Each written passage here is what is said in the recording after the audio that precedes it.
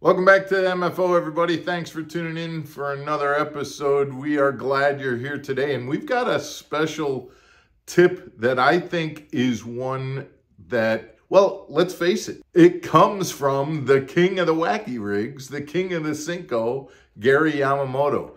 And this is a technique that he showed me years ago when we were fishing together, a technique for fishing a weedless wacky rig.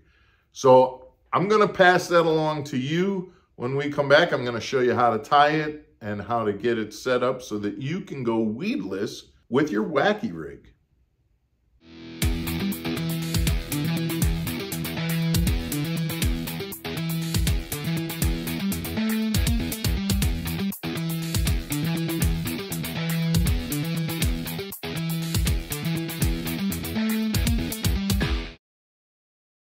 Welcome back to MFO, everybody. Thanks for tuning in. I'm Mark Fisher.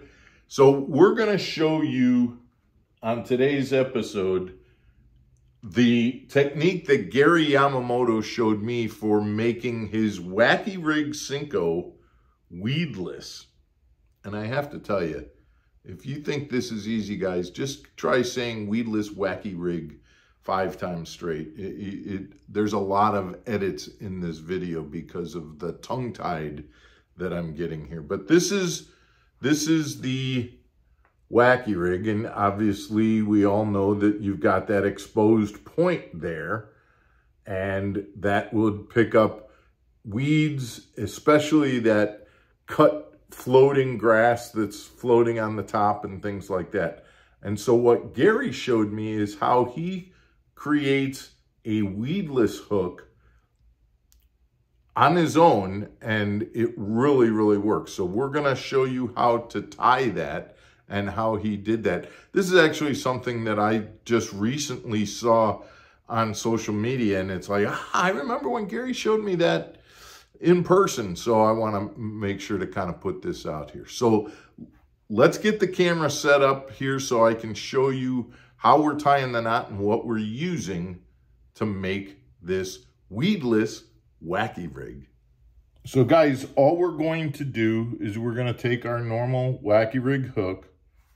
We're going to tie a Palomar knot.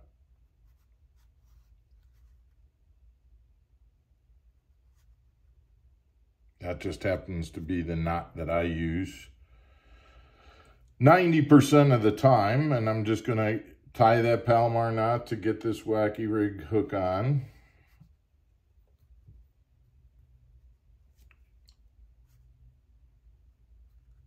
Feed that through, tighten up my knot. And once I have that done, I'm going to trim off the tag end.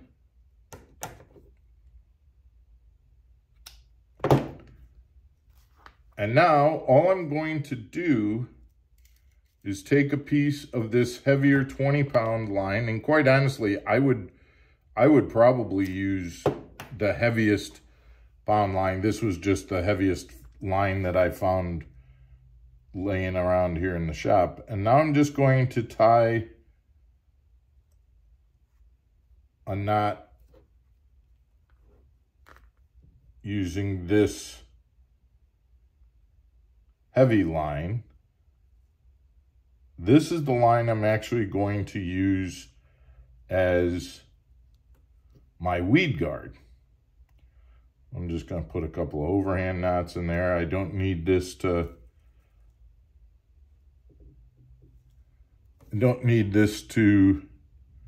hold anything. It's just holding on there. And now I'm going to trim off that tag end. Now, I've got my wacky rig hook tied to my 8-pound line going to my rod. When I put my worm on,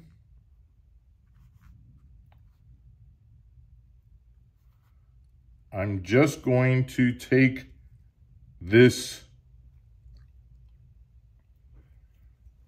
piece of line and I'm actually going to insert it into the worm behind the hook and feed it down through the worm.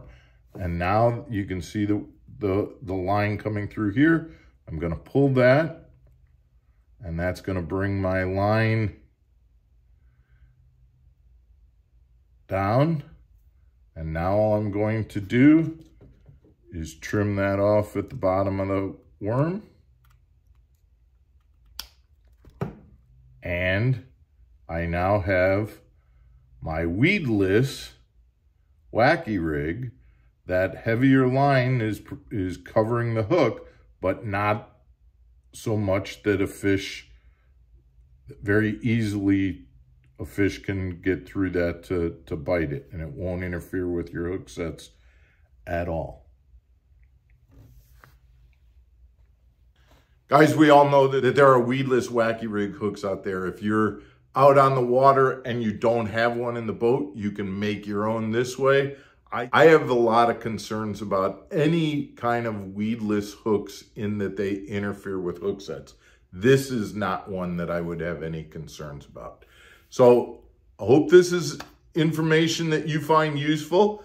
Thank Gary Yamamoto, because he's the one that showed it to me. But I wanted to pass it along to you guys. We hope you enjoy tuning into Mark Fisher Outdoors. We also hope that you'd become a subscriber. Please hit that subscribe button, the notification button also, and hit the like button if you thought this information was helpful. We'd appreciate that. That certainly helps and supports Mark Fisher Outdoors.